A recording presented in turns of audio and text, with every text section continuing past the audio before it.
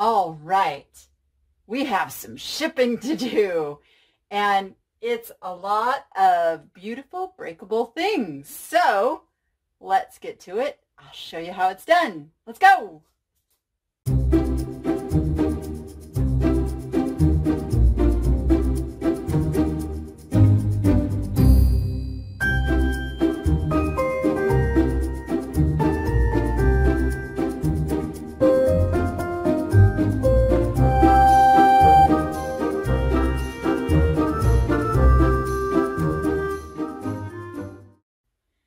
Okay, it was a good weekend of sales.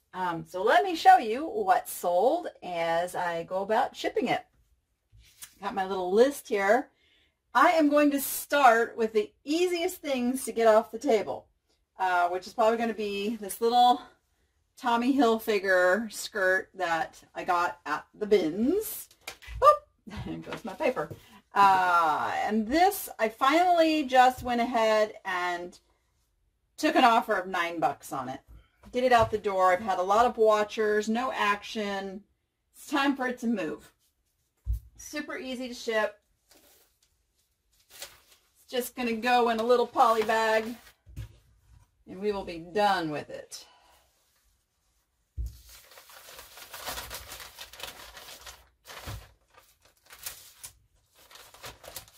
All right, that easy. I do love shipping clothes. I gotta say, don't love listing them. I love shipping them. All right, so that's done. Then I've got this little, it is amethyst. I've got this vintage amethyst tie pin. I'm gonna take it off of this little card I kept it on. See if I can show you. See the back? I don't know if you can see the closure on this. There's like no little clasp. It just kind of loops around there. This is a pretty old piece. I did sell it for 20 bucks. I let it go for 20 bucks. Somebody's probably getting a stinking good deal on that, but that's okay. I made my profit. Now I don't need this huge piece of bubble wrap, relatively speaking. So I'm going to score it with my knife and tear it apart, make my own little perforation. And then we are going to wrap it in there. And I'm not gonna do it like real tight to it. I'm gonna leave it in kind of a rectangle so that the buyer can easily identify where it's at and not throw it away, because it is small. And then we're going to put it in a bubble mailer, and it's going to go first class. And that one, boop, is on its way. Let's see, what's the next easiest? Probably the horses. These are Dala horses, not Dala make you holla, but Dala, D-A-L-A. I don't know if you'll be able to see the label on one. They are from Sweden, and they are pretty popular. I put the lot of 3 together because one of them has a little damage. Oh, this one. Yeah, this one actually has damage on its ear. So I put the 3 of them in an auction, started them at $9.99, and watched them fly up to $27. So that was fun. And I think I will use my little piece of bubble wrap I have over here. No, I won't, because it's not big enough. I'll get another one.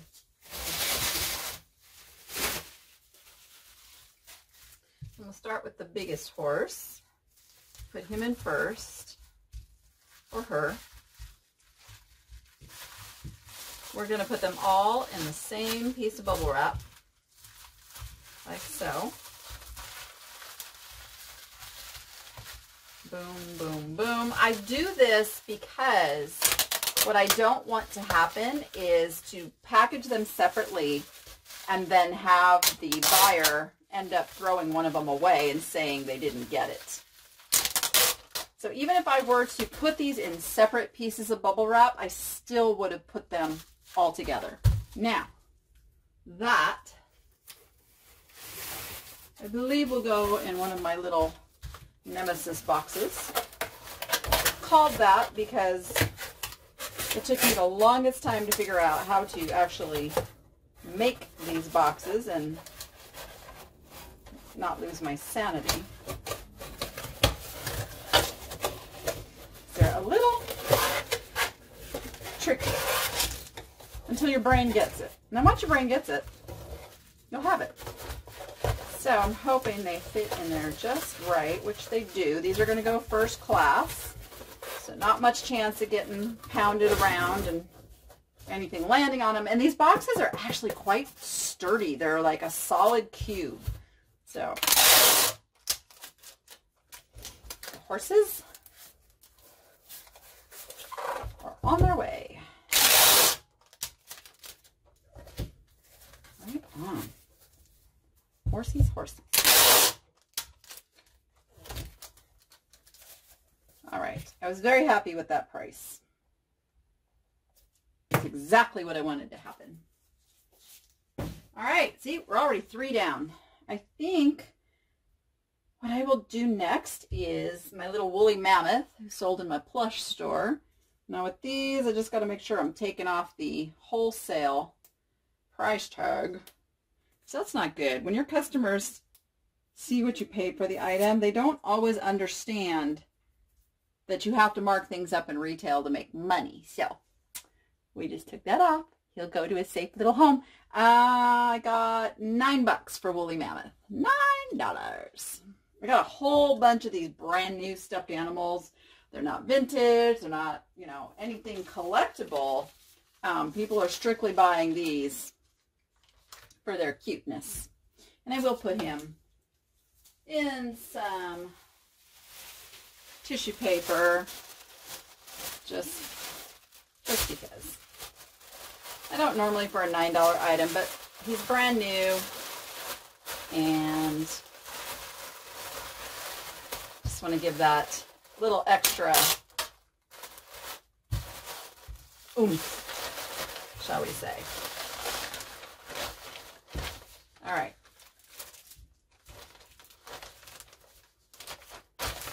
All right, woolly mammoth is on his way. Okay, now that leaves me breakables. So now I gotta choose the lesser of the difficulty. I think I'll go with this little guy. So interesting story. I've told you guys about Cherish before. CHAIRISH. It's where I put my nicer items, items that more are like a home decor or high-end collector. I had this on eBay for $59.99 or $69.99. $69.99. I put it on Cherish for $99.99. And you can set up your reserve, like how low people can make an offer, because they can do that over there too. Somebody paid $92 for this. $92. So I'm pretty happy about that. Cherish does take a 20% commission. That's why I do up the prices over on Cherish. And I'm using some foam on this one, which has a little bit more cushion to it.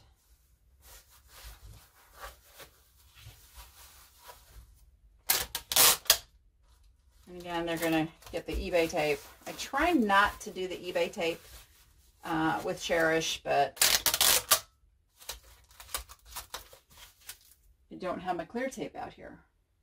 Probably should get my clear tape out here. Probably will do clear tape on the outside box for the Cherish item in this case. I am going to do bubble wrap over that as well.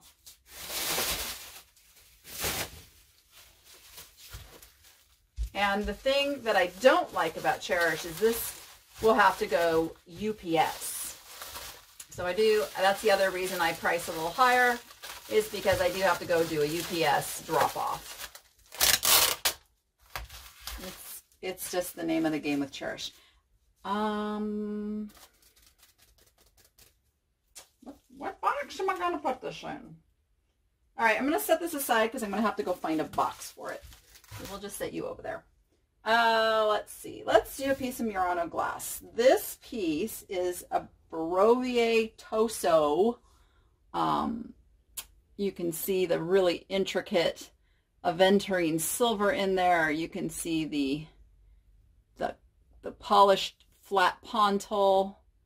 See that? Most Murano is not signed. It would have had a label. No label on this. This was bought for $60. I took a $59.99 best offer on this piece. So now I'm a little concerned because this buyer waited until the day before their unpaid item case was going to, what do you call it, where I would be able to, you know, close it and collect my final value fee back, and they paid. So sometimes those buyers can end up being your remorse buyers because they're buying something maybe they really couldn't afford, especially in the times that we are having right now. So always a cause for a little bit more concern than if somebody had paid immediately, but we'll see. Oh, and after all that too, this is one of those ones who messaged me instructions on how to package it and telling me to use large bubble, which I don't have, and yada yada. Okay. Gotta love it, right? I actually don't mind. I don't mind customers giving me those messages if they've paid promptly, but don't make me wait 3 days for payment and then do that. Okay, just saying, my little rant. And they're probably not going to like, I'm going to put it in on number 4, but you know what? It is what it is. Let me see how that's going to... Yeah, there's really no reason to put this in anything. I mean, I really wish I had one of my 8x8x8s, which would be perfect. Oh, this is a little squishy. It's a little squishy. It's a little squishy. What I might do here, let me think. This is what happens when you run out of the correct boxes. I have got to place an order. I'm thinking maybe I'm going to double box just to keep this customer off my back. But I can double box with the priority materials, and this one doesn't add very much weight at all. It's just going to add packing materials. But again, it is what it is. So we're going to stuff this in this box, and then we're going to put this box in another box.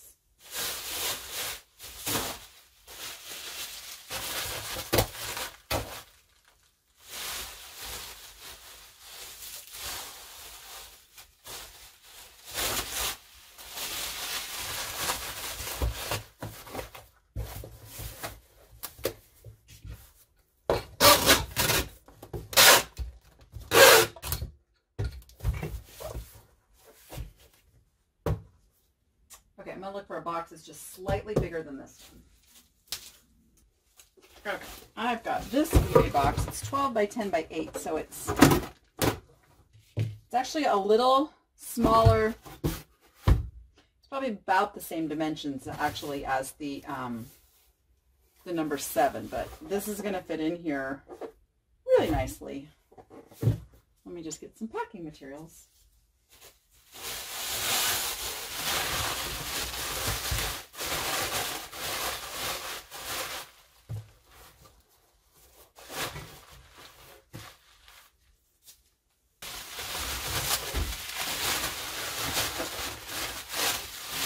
And I'm out of packing peanuts, or you would see me using packing peanuts around this. I've got to get packing peanuts.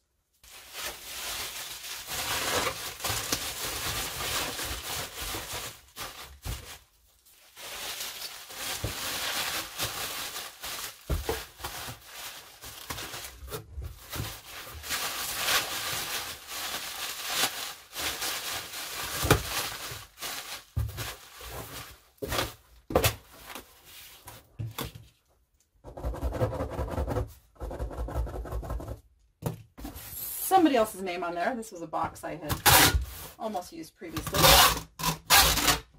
It's a good sized box. I may have to order some of these.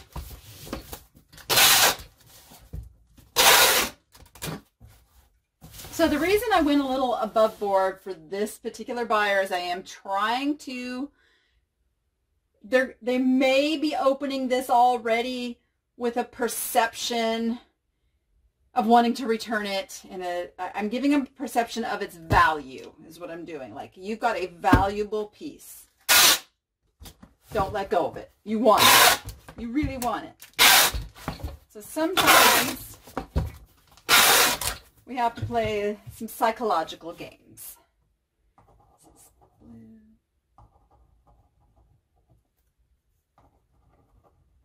Okay.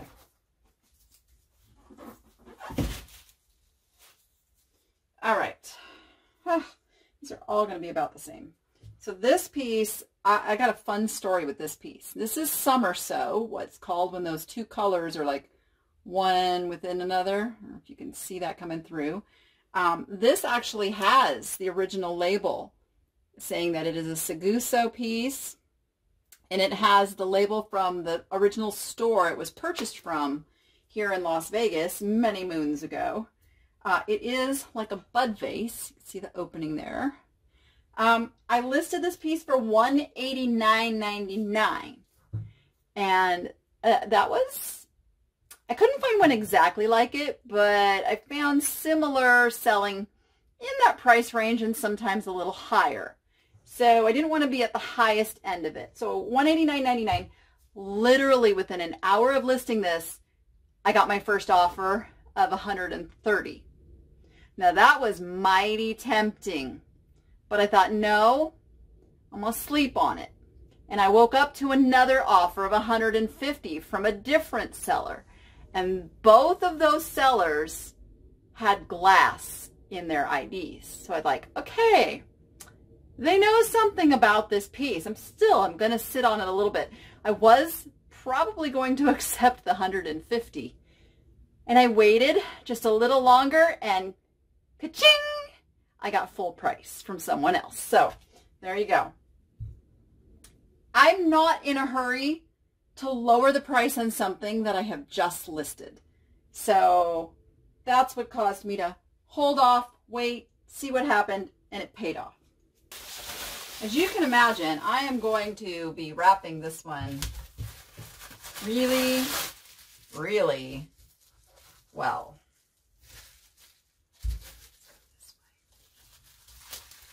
Always makes me nervous when I sell something in this price range until it gets to its home. So we're going to coon this little baby up really, really good. I'm going to go ahead and fold these sides in. The colors on this piece are such spectacular quality. They're going to be really happy. They're going to be really happy. I think this is probably, you know, more of a rare piece, especially since it has its label.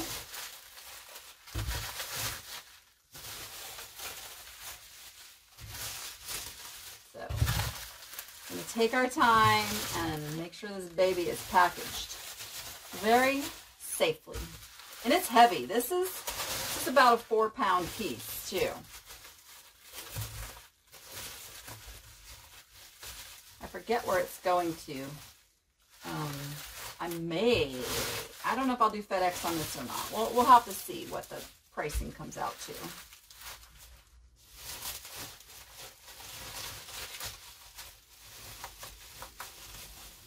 I made a really long piece of bubble. That's what's kind of fighting with me a little bit, as I got to keep it in order.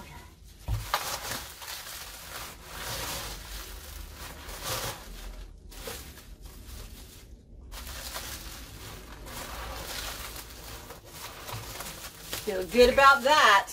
It is going to make it. That's probably it's a little overkill on the bubble wrap, but we're talking a $190 piece of glass, and I'm still not happy with these edges kind of showing, so I'm going to tape that over more. Same thing on this end.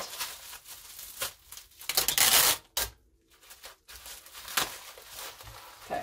Yeah, I probably should have gone both ways with it. Hindsight, it's safe. And we're going to put that in a number 7. Actually, I'm going to maybe do the same thing I did on that last one and double box it.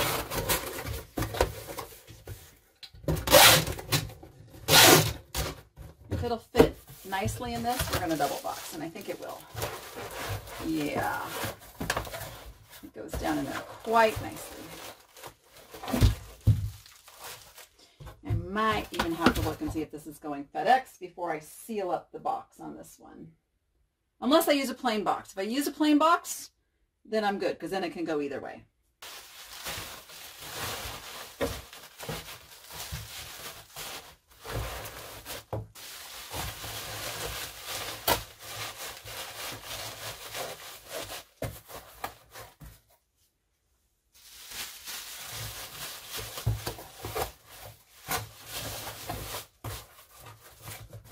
All right, here's our first layer.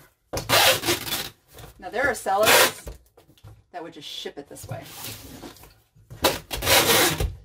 You know how I know that? I buy glass. Should see some of the packages I get. Oh my goodness, gives me heart attacks. All right, I found a perfect little box. This perfect little box to set down in. Boom, diddy boom.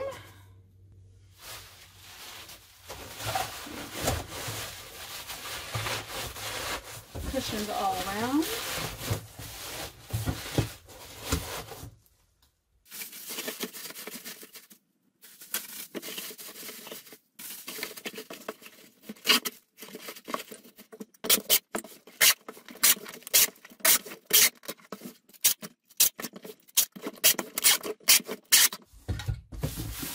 Okay, double boxed, ready to fall from a 2-story building.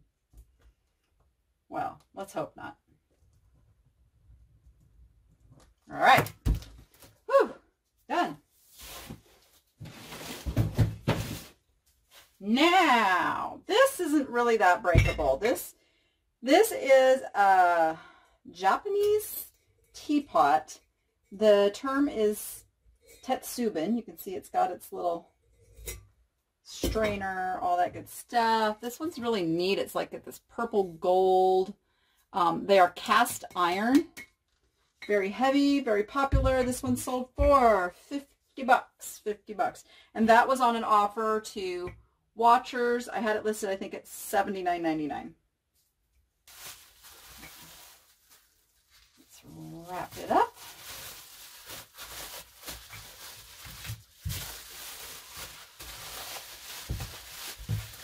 Not really anything to break on it, but you never want to just, you know, throw something in the package like this without giving the appearance of care. That's what it is. Buyer perception is a big thing. And this probably will fit in here. And I'm not too worried about it being a tight fit, because it's cast iron. Now, before y'all start messaging and telling me, but cast iron can break. Yes, it can. But it takes a lot to break cast iron. So, I'm not too worried about it. I'll take the risk.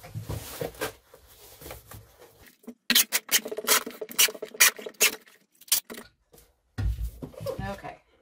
Teapot.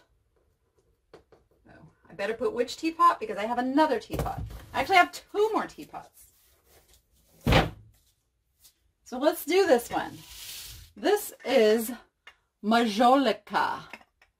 That had a mark at one point. Don't know who done it. I ID'd this based on the colors and the glaze and the similar pattern. It's a really nice piece, and we will bubble wrap this really well because it sold for $55. This is how you grow your business. without doing twice as much work, is you start selling things with higher profits. I did a video on your ASP, knowing your ASP, how to grow your business. If you want to go take a peek at that, I break down the numbers and how to figure that all out. Because I know personally I can't do any more work than I'm doing. I'm at the end of my rope. So the only way to increase my revenue is to increase my profits. And I'm trying to remember which way I went with that. Did I go that way? Yeah, I did. So I'm just going the other way so we have the extra padding both ways.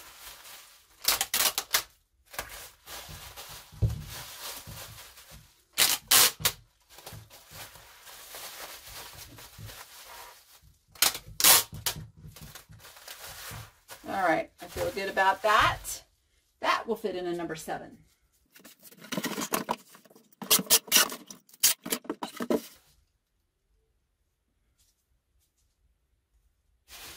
I happen to have one piece of this big bubble that I think I'm going to use for this teapot.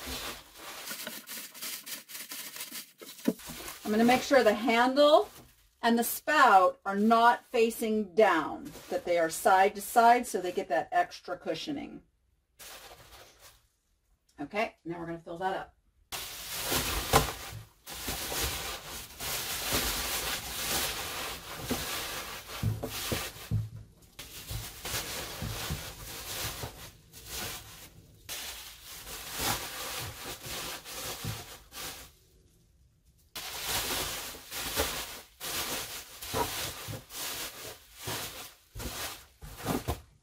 Need just a little more so that we're pushing that down.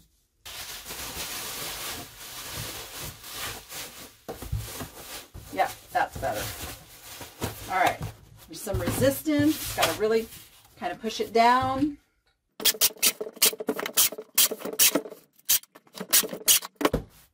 Voila.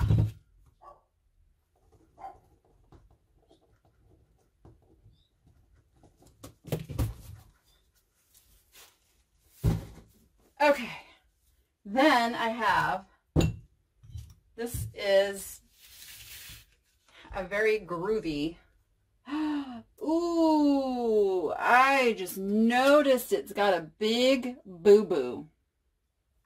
So I am going to go ahead and package this up, but I am also going to reach out and let the buyer know I spotted a boo-boo. Or actually, I'm going to go back and look at my listing and see if I actually noted the boo-boo. So that's what we're going to do. But that's a bummer, because this is a very groovy set, as you can see, with the speckles. It's a homemade KG. Whoever KG was, they did this groovy glazed teapot. So we will go ahead and act as if it's going to fly out the door, just because I'm here. I'm packing. I don't want to come back out and do it again. It's always a bummer, though, to find damage on something after you've sold it. This is, for me, one of the hazards of having somebody else do listings,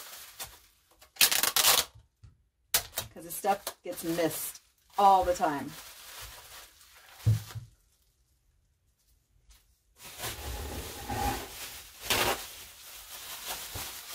I'm going to see if I can put all these cups into the same piece of bubble wrap, like so.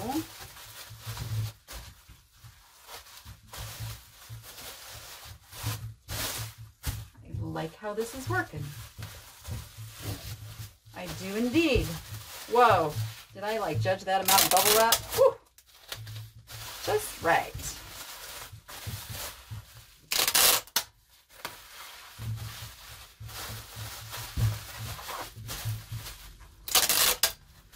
Okay, this also, I believe, is going to fit into a number 7.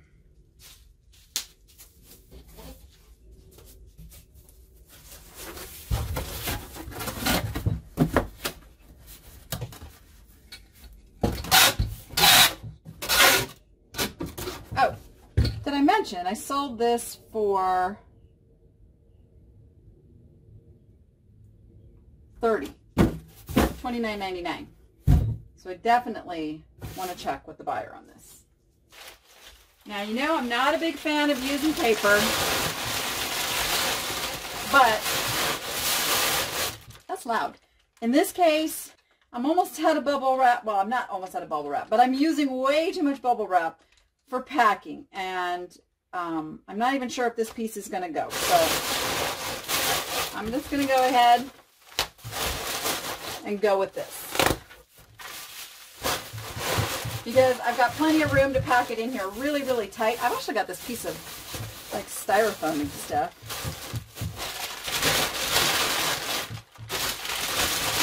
And I have so much of this paper laying around. That's the other problem. So, gotta clean this up. I'm just gonna make sure it's really tight.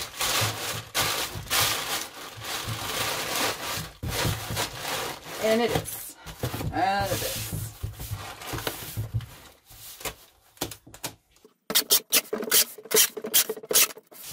Boom. Boom. Okay.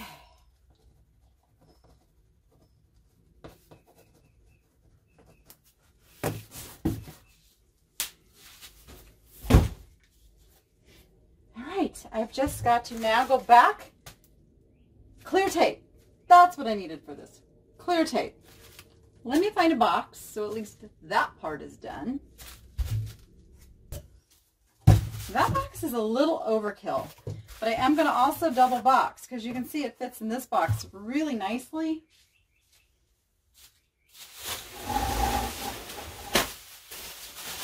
And we're going to just snug it into this box first.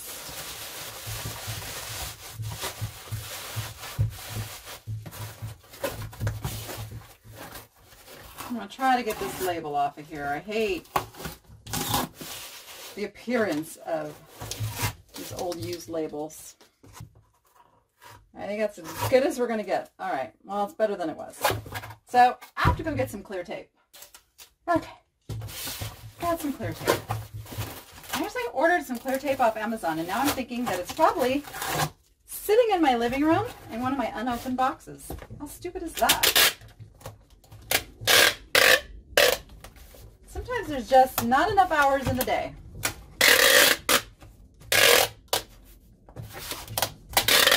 And things like that get put to the wayside. So now this box is going to fit inside this box. I still think I'm going to look for a little bit smaller box than this. So hold that thought. Okay, this is pretty darn perfect. I've got room on the top, the bottom, and all of the sides to give some more cushioning. And in fact, you know what I'm going to use on this little bad boy? Haha, my secret weapon. Oh yeah, that's what I'm talking about right there. Pool noodle baby. Pool noodle right there. Pool noodle right there.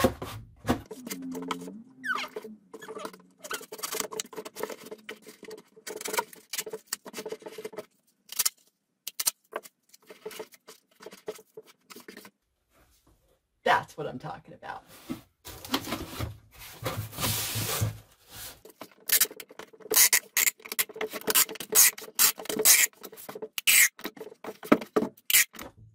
All right, look at that.